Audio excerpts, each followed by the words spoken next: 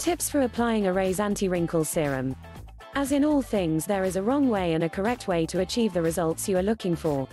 So here are some tips to help you achieve the maximum benefit from Erase Cosmetics Anti-Wrinkle Serum.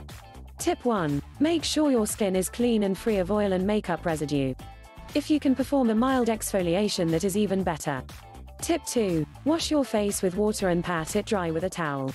However, do not dry it completely. It is better to leave the skin slightly damp.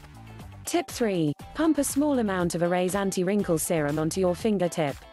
A single pump will be sufficient in most cases.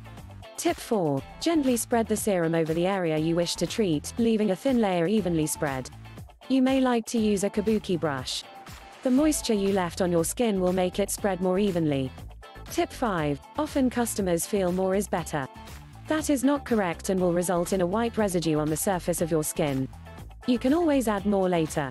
Use as little as possible even if you do not think it is enough. Tip 6. Do not massage the serum into the skin, just spread it enough so that it covers the area you want to treat, but make sure it is still damp to touch. Tip 7. This part is most important. For maximum effect, you must dry the serum quickly. You can use anything from a hairdryer, not this strong, set on cold, to a fan, or even a sheet of paper fanned over your face. Just dry it quickly. You will feel your skin tightening as it dries. Tip 8. The effects will be neutralized with the application of any oil-based makeup. We recommend a good mineral powder. We do have quality mineral powders at Erase Cosmetics. Visit erasecosmetics.com.